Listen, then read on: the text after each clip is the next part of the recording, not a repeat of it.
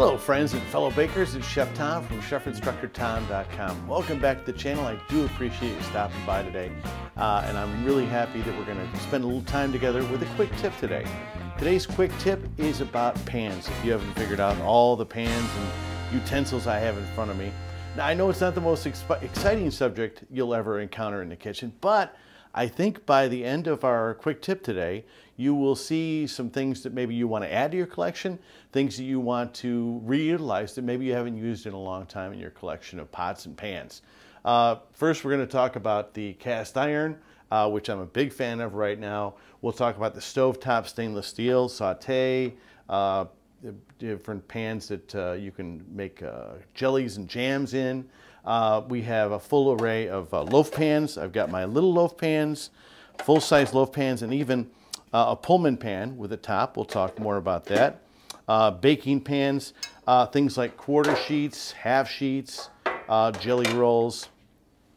We'll also talk about the pie pan, the cake pan, and also, and these don't really qualify as pans, but things I use to proof and ferment my bread in. So I think you're going to find this kind of interesting. Let's have a look.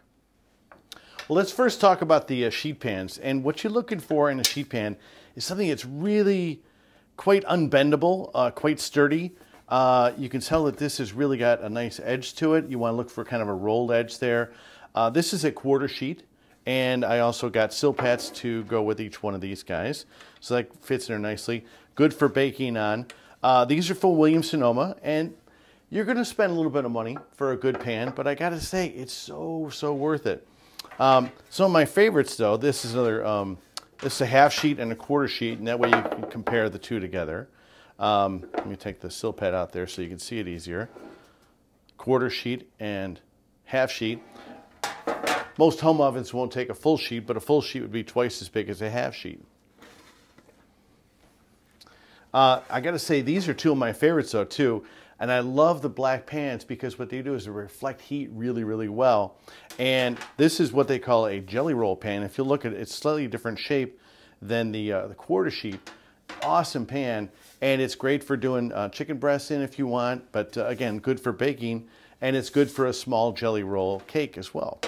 But again, even something like this, I think this is from Sur La Table, and it is very unbendable. The thing that bums me out, though, is they don't make these black ones anymore. These are my favorites. Now, this one is a little more flimsy, as you might see. It's just a baking sheet. It's very thin, but it's good for doing croissants or cookies on.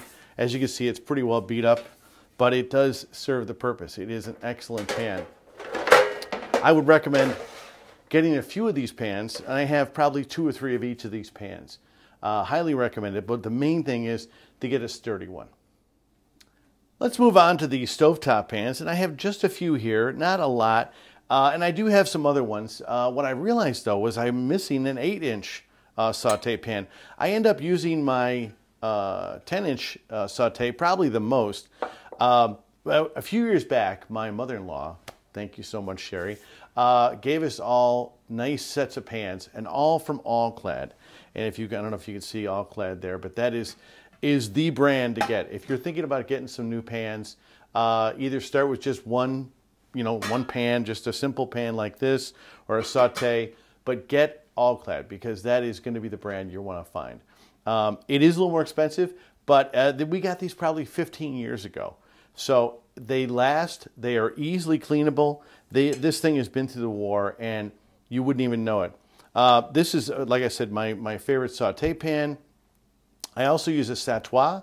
This is nice for making sauces or doing meat in. And what's nice also about these pans, each one of these is stainless steel on the outside, but it has a copper core in the bottom, bottom of the pan. And what this does is it heats up and it keeps the heat really nicely as well. This is good for doing pasta in. And I've also got a steamer basket, which I use quite a bit too, with this pan right here. So highly recommended. Just get a few. You don't need a lot. Don't overcrowd your kitchen with a lot of pans that you're never going to use. And as far as tops go, I only have a couple of tops, but I very rarely use a top. But if I need to, I have a little product I'll show you in a second that I can use for my top. It's real simple. Next up are the bowls that I use like every single day. And I've got a lot of them about the same size. These are kind of similar size here. These are pretty much small and large. This one has a flat bottom, so it's nice for making salad dressing in. But I use these every single day. First of all, they're light. They're easily cleanable. They can go in the dishwasher, but I find that I wash them by hand just so I can get them back into circulation a lot quicker. I use these for mixing bread. And I don't understand why people use glass bowls at all. These are so much lighter, way easier to clean. They're just, I think it's a better way to go. So if you're thinking about getting some stainless steel bowls, just get, maybe 2 small ones just to get started. You can always get larger and smaller sizes, but I find that I don't use the big giant ones like ever. I mean, I have one up in the cabinet, but I never use it. Also, little tiny ones, I don't find I use that much either. So kind of this medium size, sort of 8 to 10 inch size is pretty much the way to go. Think about it. Stainless steel is the way to go. Next is all the other pans I use from time to time. I don't use these every single day. And as we saw last week, we saw some lovely muffin pans. As you see here, I have 3 different sizes: small, medium, and extra large.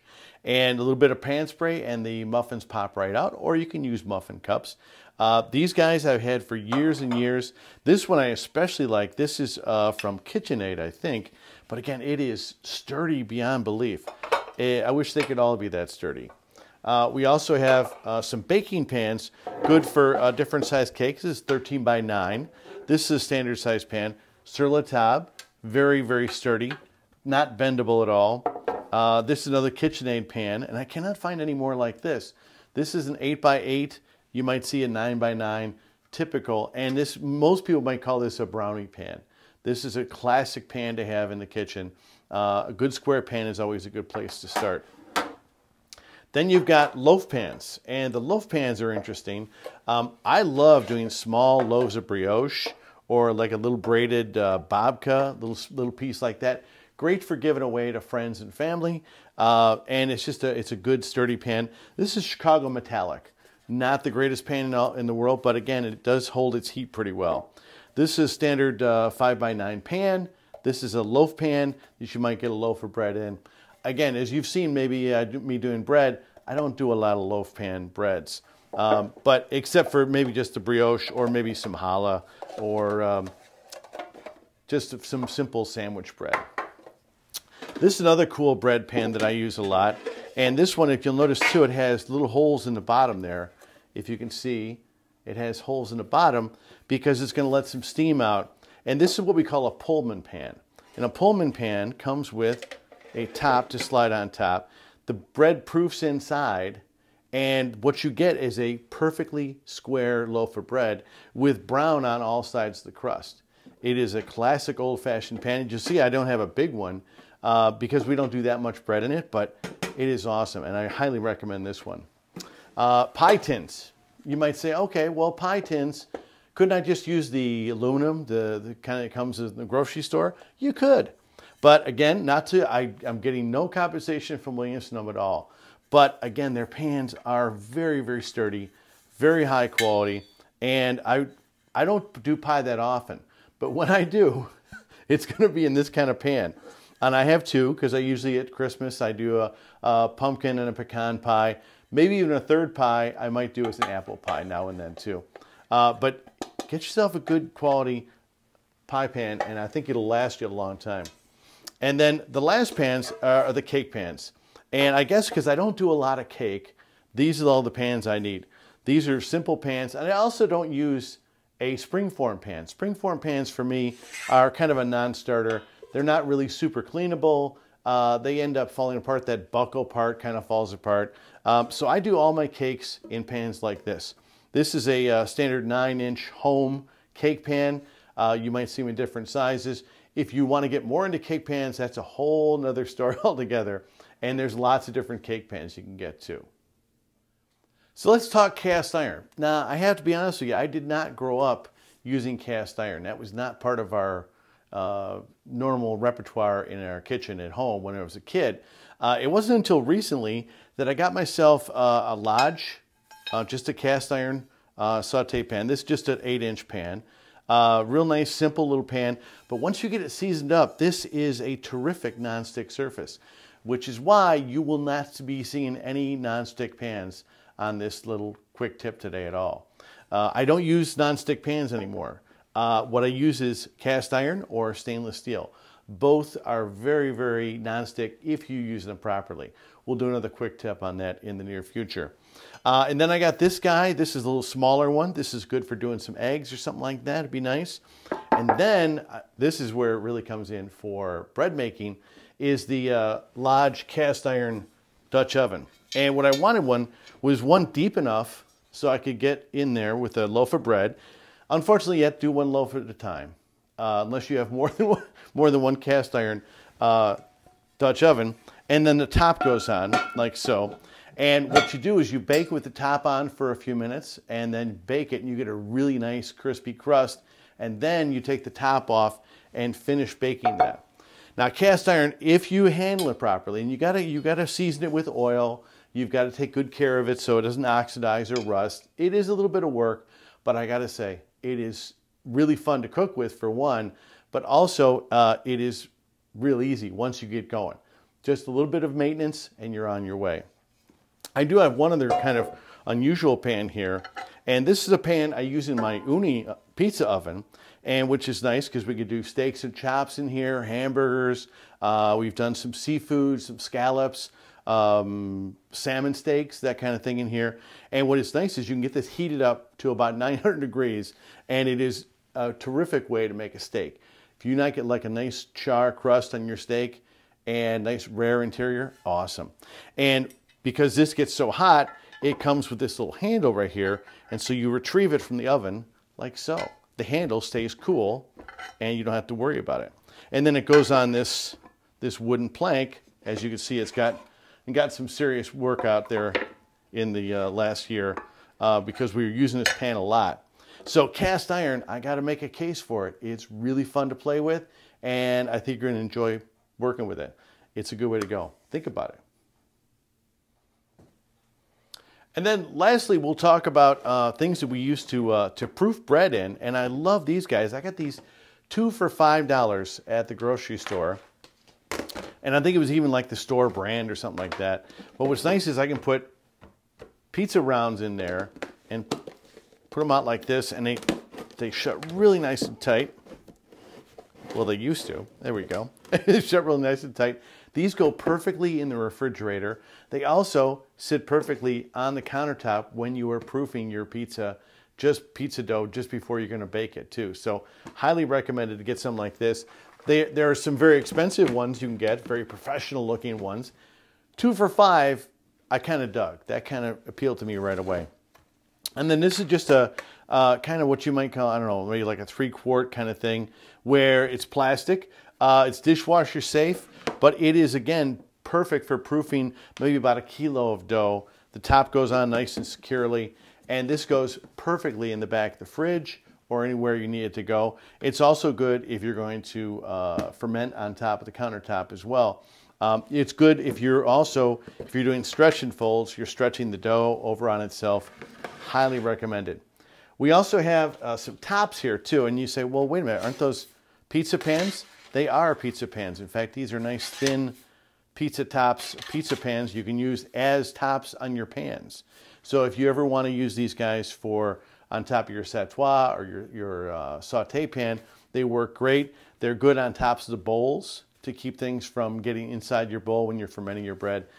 These were, I think, 3 for $10. So definitely think about those guys. And then we also have some tops for the stainless steel. This is for the all-clad, and that goes in the small saute pan, or saucepan, I should say. And then this is kind of just an all-purpose top that I use for a lot of different things, both for the saute and the sautoir. So, and this one's nice and heavy-duty as well. All of these retain the heat well. Hello, ding, ding. They retain the heat well, and I think you're going to find that they work the best with that kind of all-clad pan. Well, I hope you liked our little overview of my little pan collection. And it's not actually a very little pan collection. It's a pretty large pan collection. Keep in mind, I've been cooking for 40 years, and I will have acquired some more pans than maybe you have. Maybe you have way more pans than I do too. But I was going to say, if you can think about a pan that you want to get, think about the ones I've shown you here today. I think there's a lot of fun things you can do when you're cooking, and having the right equipment can make a big, big difference in the way you enjoy cooking and the way that your food comes out ultimately. This is a jumping off spot. Figure out what pans you really, really need and get rid of the ones you don't, because I'm sure there are some in your collection that you don't need. Get rid of them. Don't keep any pans in your collection that you never use. They're not sacred, they're just metal. Well, be sure to like the video and subscribe if you like my channel. I hope you do. I'll see you next week on ChefInstructorTom.com and right back here at the channel. Thanks for watching. Happy baking.